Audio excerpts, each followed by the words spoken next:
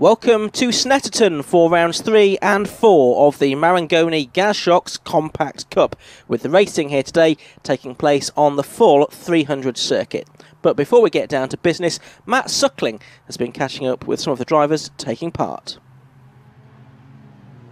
Mark Gazzard racing in the BMW Compact Cup. First of all, Gas Shocks sponsoring the series once again. Right, yep. Tell us a little bit about the Gaz. Well, it's a company we started up about 13 years ago. We used to make a lot of damper components for other companies and just thought, well, you know, we're making them for everybody else, why not make them ourselves? And it's really just gone from strength to strength. And the club racing scene is what we're really big in. And we support a lot of races, as well as the Boxsters, the Lotuses, the Mazdas, the Minis, and it's just gone from strength to strength. And it's a great series to get involved with because, as we can see, massive grids all the way down the field. Oh, unbelievable. I mean, Paul came to us, you know, a couple of years ago with just a concept and a drawing, and straight away we just said, well, how much do you want? We put a cheque down and we support you all the way, and never looked back since. You've had 2 races so far at Brands Hatch. Did they go to plan for you? Yeah, not too bad. I mean, I got a 6 in the first race and an 8th in the second race. For me, that's great. You know, I'm moving up the grid and it's where I want to be. And we've got Warren as well, who is your brother, so there must be a little bit of sibling rivalry going on here. No, not at all. we always seem to qualify next to each other within tenths of a second. I don't know why, we just do, but that's the way it is, so it's good. So who's got the upper hand here at Snetterton? Well, the timesheets have just come out and I think I'm 5th. I'm 5th and I think Mark's 7th, so not a lot in it.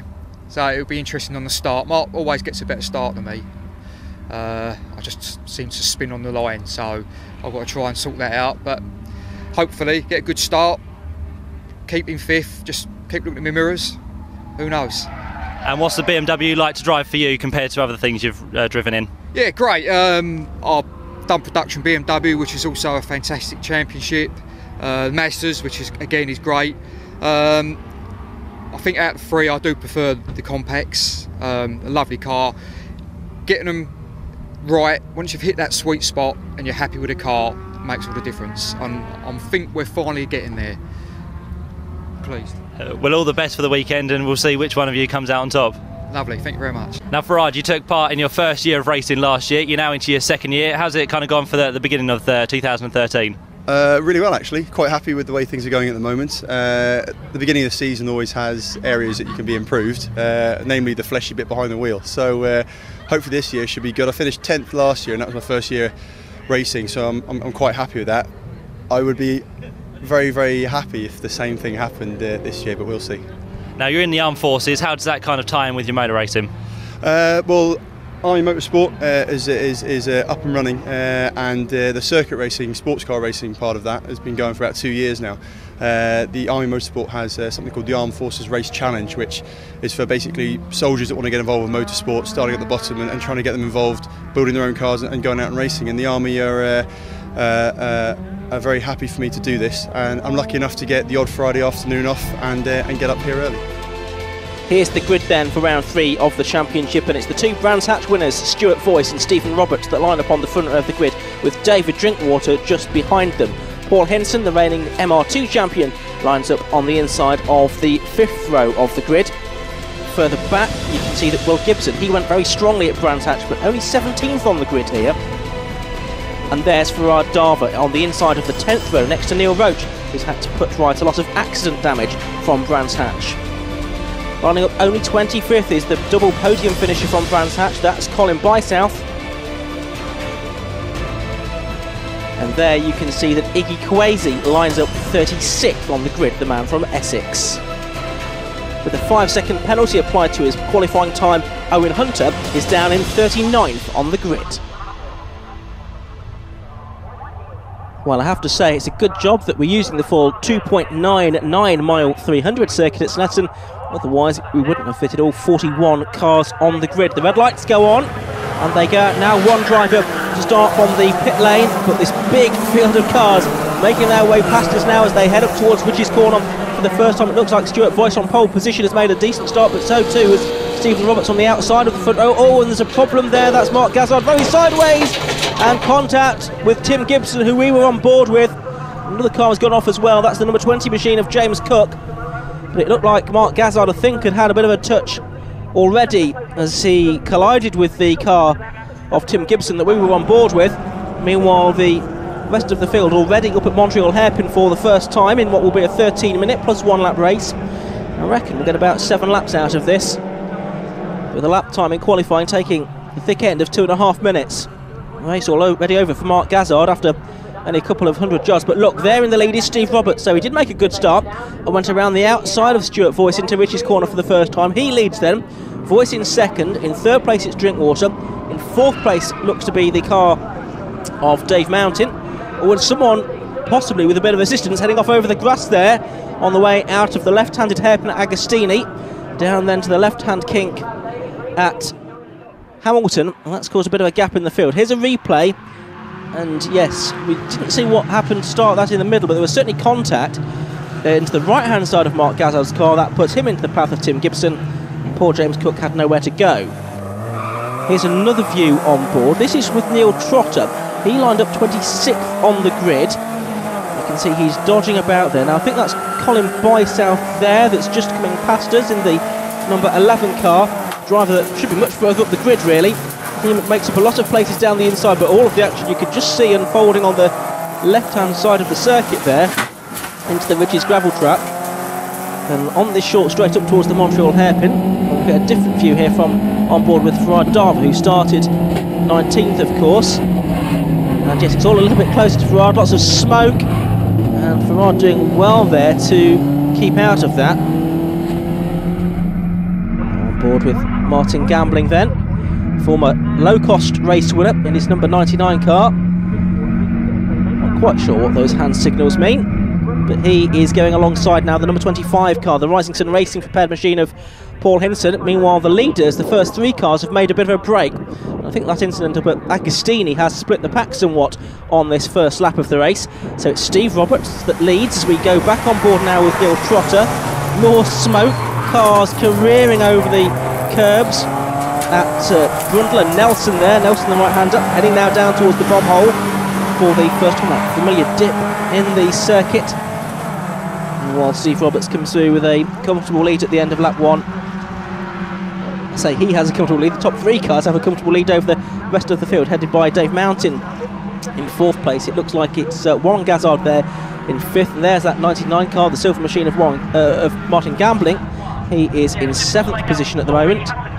See, some of the drivers have the black cross on the yellow background. That indicates they are a novice driver, still in their first few circuit races. Coming off the left-hander at Palmer then, and down towards Agostini for the second time. It is still Steve Roberts that's leading. Stuart Voice there in 2nd place. But just making a bit of a break now from David Drinkwater, who missed the first round of the championship with clutch issues from qualifying. He was out for race 2 though, and he was certainly good value there. As the 84 car, that's Scott Lawson, who started right towards the back of the field. He has had a bit of a moment. Back with the lead as we go, through Brundle and Nelson then for the second time. And there's still not a great deal to choose between them. David Drinkwater in that number 67 car is in 3rd place. He got back to 4th in the second race at Brands Hatch, having run through the gravel trap at Clearways at the end of lap number 1 there. Steve Roberts, the former Northwest Formula Ford 1600 champion 9 years ago now, all wandering off there. That looks like it's the number 37 car of Jim Carolan. I'm trying to work out where that is. I think that could be the run out of Palmer. I'm not quite sure how he's got himself into that position, in all honesty. There's a bit of a moment for the number 57 machine. That's Will Gibson, and he has right behind him the number 40 car, which is Warren Gazzard. Has lost some ground, it seems to me. Was up there in a strong position at the end of lap 1, but I think he has had a moment. So the field across the line once more as the leaders already up towards Montreal for the 3rd time. And look how Stuart Voice is within a car length of Steve Roberts. You'll notice that Stuart Voice has the spoiler, the wing on the back of his car. Steve Roberts does not, as they go into this yellow flag zone for the Jim Carolan machine that's stranded. And drivers do have the choice of whether to run with that particular device or not. It doesn't seem to make a great deal of difference to the performance of the cars. There's the number 88 car of Shawnee Patterson. I think it was Shawnee that started from the pit lane, so having some ground to make up. His qualifying position would have put him on the 15th row of the grid.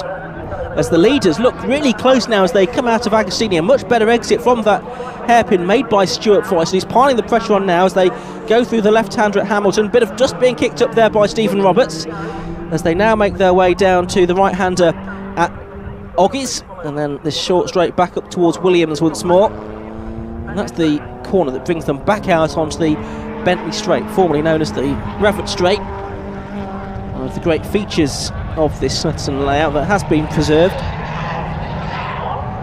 Now that's the number 10 car, which is Scott Carruthers, and someone going wide there, and it's the number 16 machine of Rinus Zaleski that has a bit of a moment, loses a few places but gathers it all in.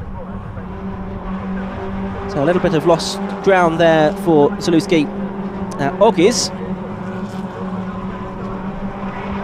There's that number 20 car of James Cook. Now he had that moment, of course, getting caught up in the first corner incident. He started 18th on the grid, lost a lot of places, but he's gradually clawing his way back through the field. Well, still the leaders right together. 21 Stuart Foyce in second position, 56 Stephen Roberts, the familiar number that is all through his career in the lead of this race. And it's good to see the number of drivers that have come into the Marangoni Gazshocks Compact Cup from different arenas, whether racing in different kinds of BMWs, as some have done, the MR2 Championship, low cost, Sachs Max, Formula Ford in the case of Stephen Roberts, and now here's Neil Trotter on board with him. He's in the number 12 car. In the midfield, gets all crossed up there. Actually seems to gain a place out of all of that as they head down the straight towards the left-hander at Palmer. No, he doesn't in actual fact. He's running side by side with the other car, which was the 6th car of Alex Dew. And actually it's a decent race this, because Neil Trotter, I think started 26th on the grid, now up into the top 10 places. So he's had a strong start to this race. I think he may have profited possibly more than most by all the first lap shenanigans. Now Stuart Foyce has a really good run on Steve Roberts here. This is for the lead of the race, of course. There's less than a car length between them now as they head down this short straight. But let's go back to this battle. There's Neil Trotter, Alex Dew and Warren Gazzard there as well. Who else is getting involved? That's the number 33 car, which is Chris Etheridge. This is all happening towards the bottom end of the top 10. Lots of shuffling of the places. Alex Dew in the number 6 car. The driver from Oxford, former Clio Cup racer and Stock Hatch front runner as well in the past. There's the number 61 car going through, which is Matthew Warren, 35-year-old from Hagley near Stourbridge, an MOT tester and mechanic by occupation. Through the bomb hole goes this battle, with Etheridge now having got the better of the surviving Gazzard, which is Warren. Gazzard now under attack though through Coram, now a long constant radius right-hander. Alex Stewart was piling the pressure on. He's, I don't think, going to be able to find a way through as they head up towards the left-hander at Murray's. The corner formerly known as Russell that's been somewhat emasculated these days. Dew gets a good run out of it though, and it's a long straight that's ahead of them, the centre straight, and he might well be able to make a move at Riches, which lies at the end of that straight. Well, here's Trotter, now with Martin Gambling. So he's made up some places. Trotter in this number 12 car, on board with him now. Can he get a good run down this straight and go past the Tyrrell's cafeteria there on the right-hand side, now under braking for Agostini, which is a left-hand hairpin. He was later on the brakes. Has he gone through and made up a position? Runs out fairly wide on the exit. Now it's possible he could have had the switchback carried out on him there, but it looks like he has got through.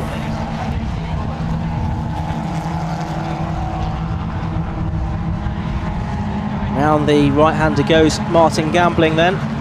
He's now got Colin Bysouth on his tail, who's had a really good run up the order, bearing in mind he qualified only 25th. I think he must have had some problems in qualifying. Oh, someone going off there, and that's Paul Hinson. Well, he really has been in the wars during the course of this race. The MR2 champion must feel like he's got a target painted on the side of his car.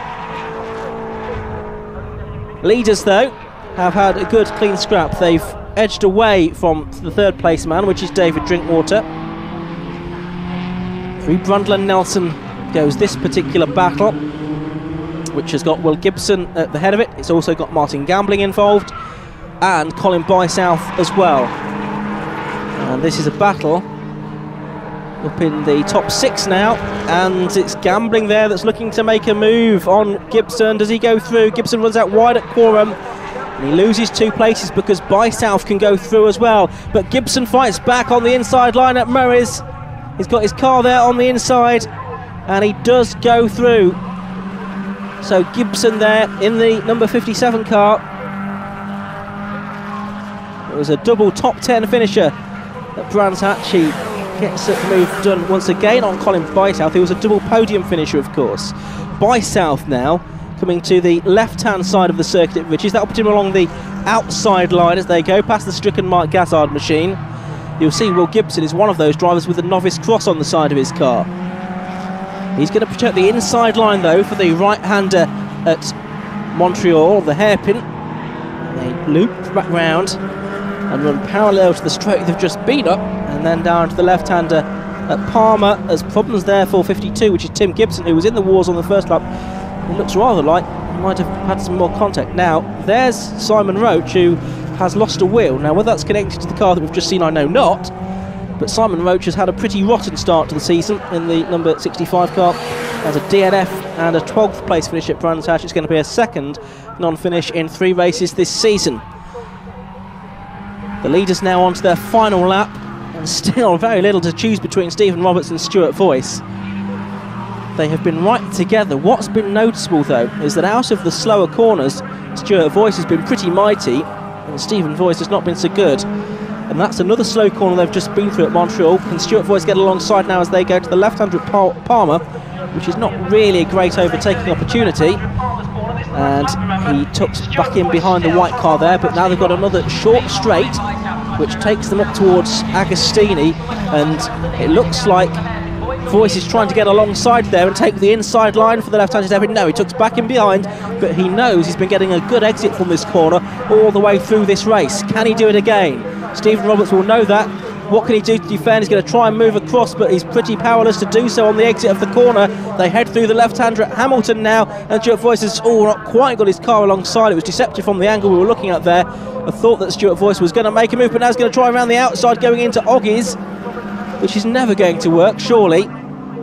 And indeed it doesn't. So, chance is running out for Stuart Voice now, but he's now planting his car on the inside line for Williams.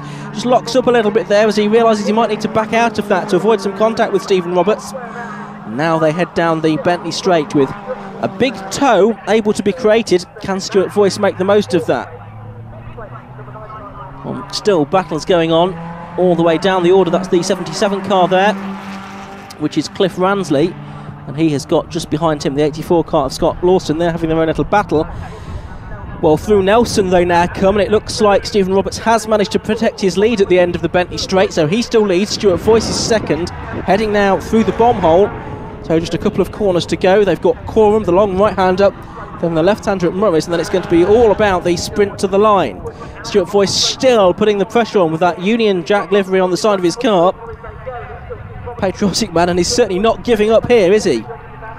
Riding the curbs through Murray's.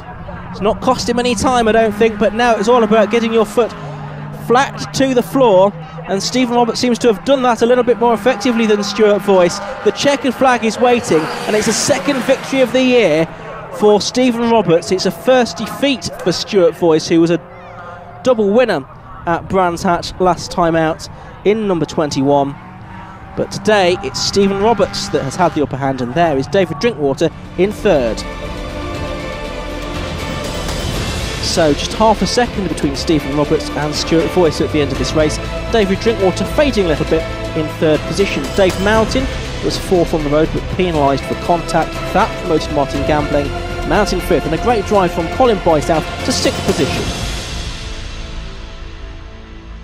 Stephen Roberts, race winner here for the first BMW Compact Cup race. That was a great defensive drive from yourself there to hold off Stuart Voice. Yeah, Stuart drove really, really well. It's probably one of the hardest races I've had and actually won it. You know, I was defending a lot, and I think that slowed the two of us up, and I take my hat off to Stu. He drove very cleanly. I tested his patience quite a bit because I was driving very defensively, but that's what you got to do to win some races, and I was determined to win that first one. Second one, we'll be going out to do the same thing. Big compact cup grid as always with the BMWs, and it's good that you can all race very cleanly. Yeah, and fantastic we can get on one grid as well, because the group system at Brands was, it's a necessity, but it's nice to have a big grid here, all in one race, and have two chances to race Stuart, because me and him looks like it's going to be close this year. Well, David Drinkwater, third place there. It was a pretty lonely race for you, but overall it's a podium. Good stuff. Yeah, it's a really good race for me. Had a bit of disappointment at Brands with some failures on the clutch and a few other bits and pieces, but yeah, it was a good start today. Well, join us after the break for more Marangoni Gas Shocks Compact Cup racing from Snetterton.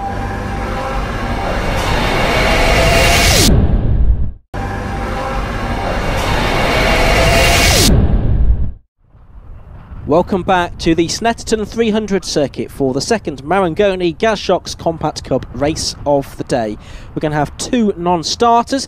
Mark Gazzard, after his damage in race 1, David Rowe didn't actually make the start of the first race either. So 39 cars taking to the grid with, on the front row, Stephen Robertson, Stuart Voice. The second row, David Drinkwater and Martin Gambling. The third row, Dave Mountain and Colin Bysouth. As the lights go out, the race gets underway, and a good start there from Stephen Roberts from pole position. He made a great start from the outside of the front row earlier on. This time he starts on the inside of the circuit.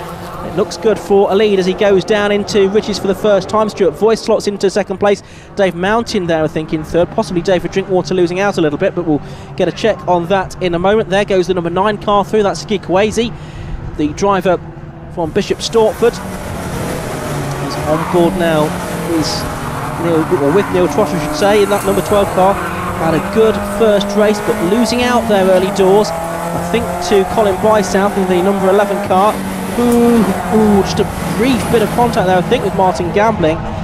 Very busy first lap this for the Marangoni Gas Shocks Compact Cup. This, of course, a new circuit to the majority of the drivers. Smoke coming from the back of somebody there. We'll pick up on that in a moment. Round Agostina they go. Some dust now being kicked up as well, and it's side by side for the lead.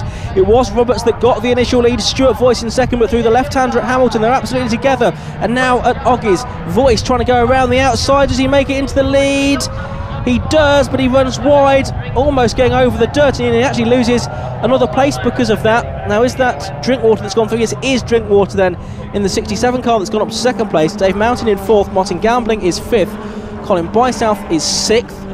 Looks like a place has been lost there by Neil Trotter, because I think that's Kevin Denwood that has gone through in the number 55 machine. Kevin Denwood, who started the race 12th on the grid, back on board with Trotter now, down the Bentley Straight. He's about to go under the bridge as the leader's already turning into Brundle, the left-hander. So a different shape to the race this time, because David Drinkwater, with that mistake there by Stuart Voice, getting through into second place. Now, can he take the fight to Steve Roberts at the start of this race?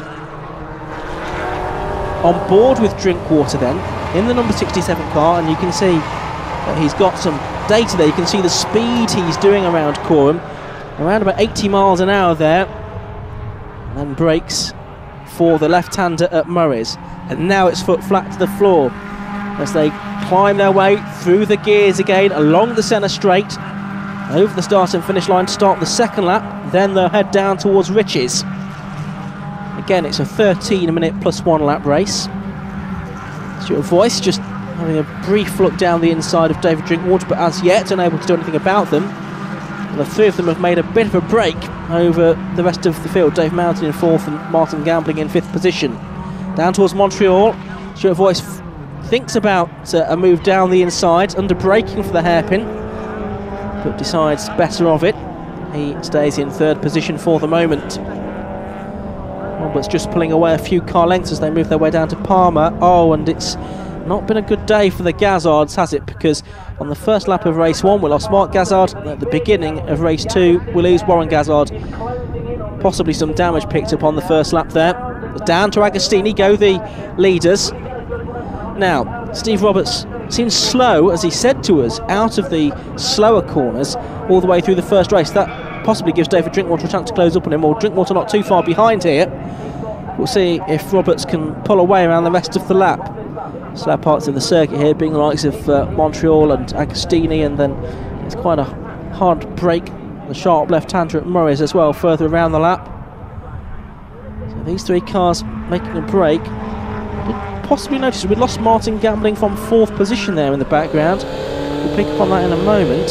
Here's Tim Gibson then in the number 52 car. Well, he had well and truly been in the wars in race 1. There he is. He's just ahead of the number 95 car. That's Dean Blackburn, the Bradford driver. Along the straight they go.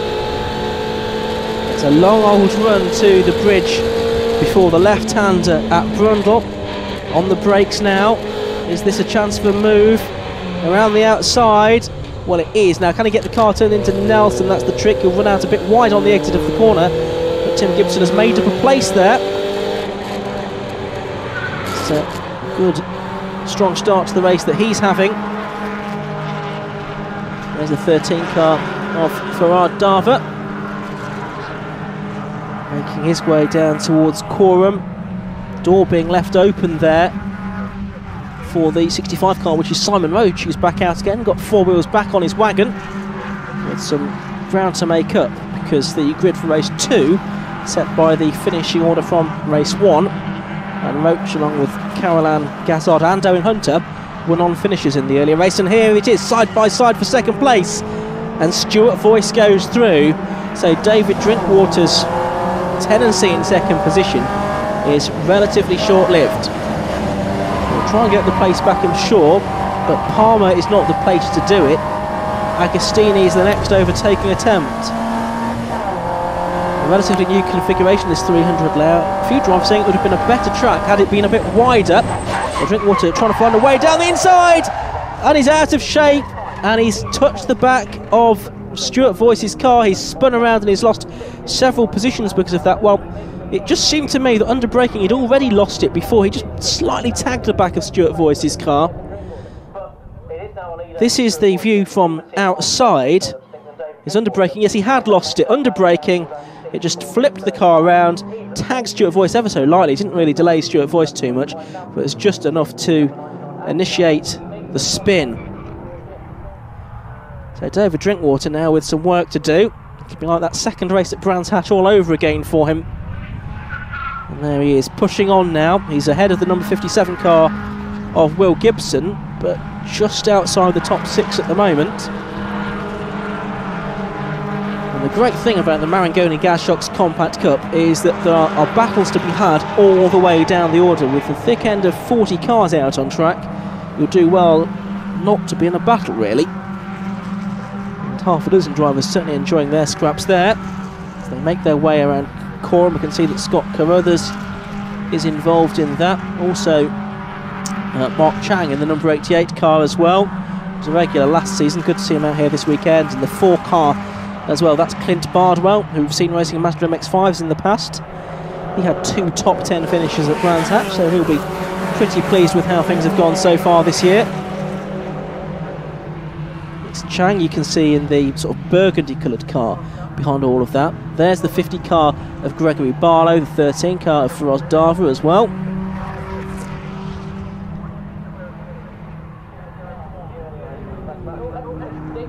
Side-by-side action here as well. The sunshine glinting off the bonnets of these BMW E36 Compact 318 Ti's, and that's Neil Trotter embroiled in a battle.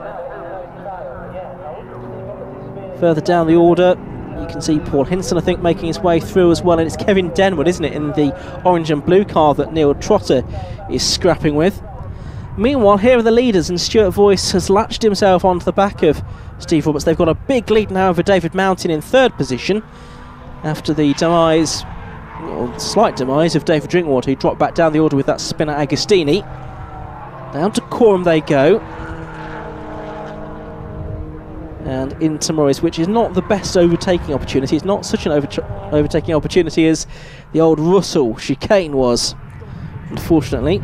But these changes, part of the redesign by Jonathan Palmer 3 years ago. It's given a good run here though to Stuart Voice, Morris that time. And A spin there, that's 37 Jim Carolan, who I don't think has yet finished a race. He's now facing in the wrong direction. He swivels round, and meanwhile it's side by side for the lead. Is Stuart Voice going to get this done?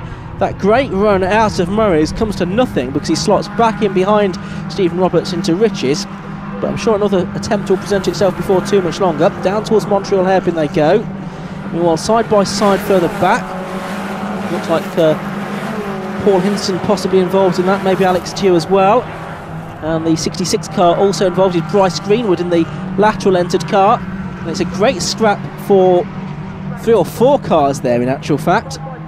And again, this is just outside, or to the back end of the top 10 at the moment. On board with once more with Neil Trotter, he's just ahead of these cars, battling as he has been with Kevin Denwood, but now it's a different car that... It is still Kevin Denwood, isn't it? Very confusing. Different livery on the front and the back of that car. He's going to get alongside now. Going to try and make a move down the inside here. Does that work? Looks like it might have done in actual fact. Yeah, I think it has. I think Neil Trotter has made a move there on Kevin Denwood. That will put him up into, I think, 7th position now. Denwood down to 8th. Looks like Will Gibson is 9th, and then there's that scrap with Alex Dew, Bryce Greenwood et al. For 10th place. And here it is.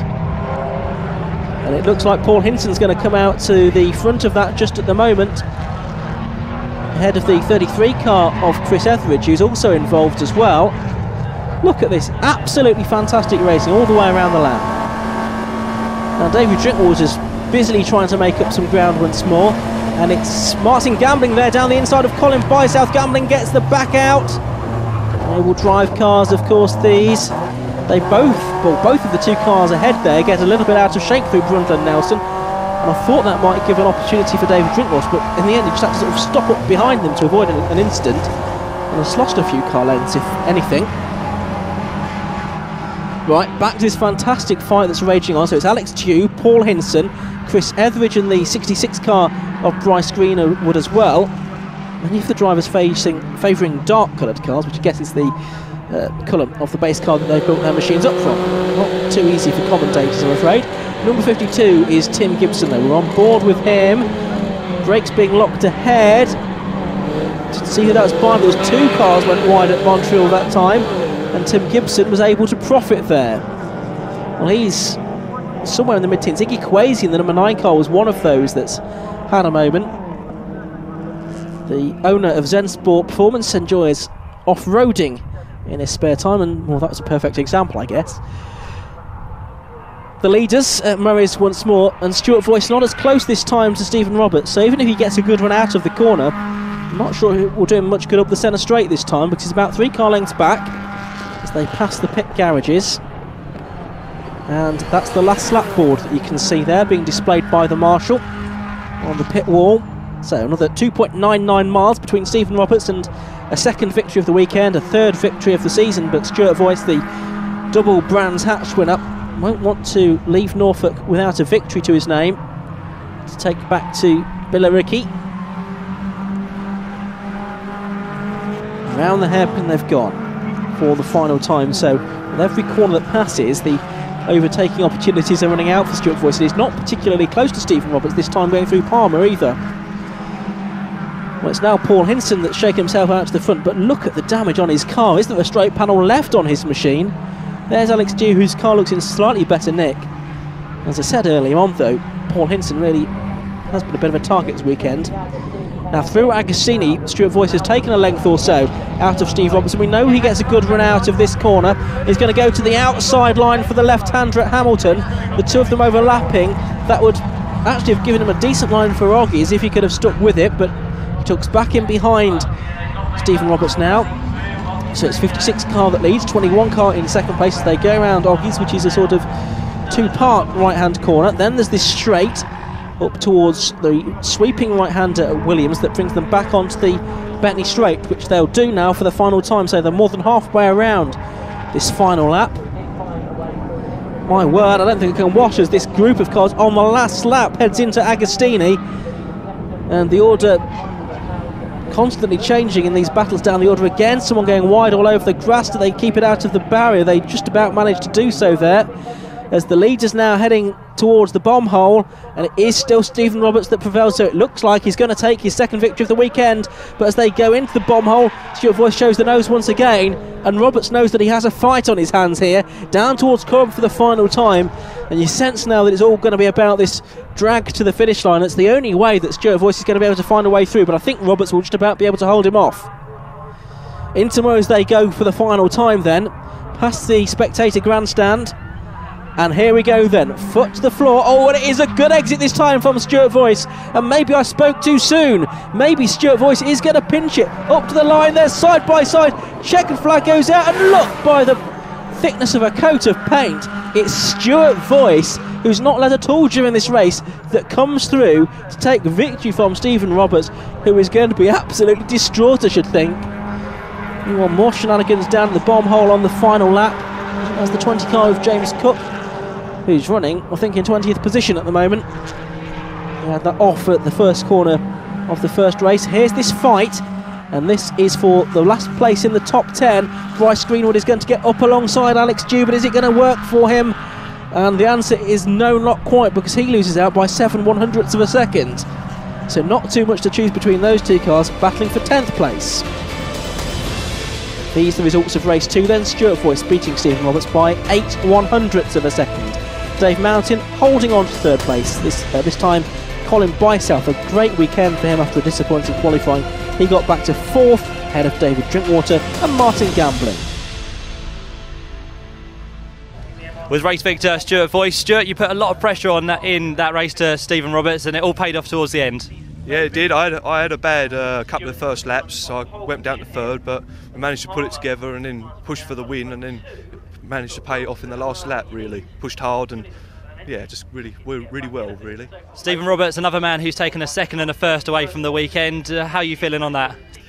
On paper, happy with it. Just the manner I lost that last race, it's a little bit difficult to take at the moment, but hard to lose it in the last 100 yards. But you know, held them off as long as I could, and the traction we were just getting, you know, we were struggling just out the slow corners. We're great through the fast stuff, but struggling out the slow stuff. So, and unfortunately, on the run to the line, there's a very slow corner before the start-finish straight. So, happy enough with the weekend, but want wins. So, that's what we'll be going for next time out. David, well done on 3rd place this time round. Race 1 wasn't too bad. Race 2 gets a lot better. Yeah, no, it's very good. I mean, realistically, as I keep saying, you've got the young hot shoes out the front, and I'm first to the over 50, so I'm happy with that, and very thankful to my crew, Simon and my 2 step-granddaughters here today helping, so Maddie and Frankie, so really good. Well, it's shaping up to be a fantastic season in the Marangoni Gasshocks Compact Cup. Stuart Voice has just a 5-point advantage over Stephen Roberts after the first 4 rounds. A heroic performance by Colin Bysouth keeps him in contention in 3rd place. Dave Mountain 4th, Neil Trotter and Alex Dew completing the top 6. Join us next time at Donington Park.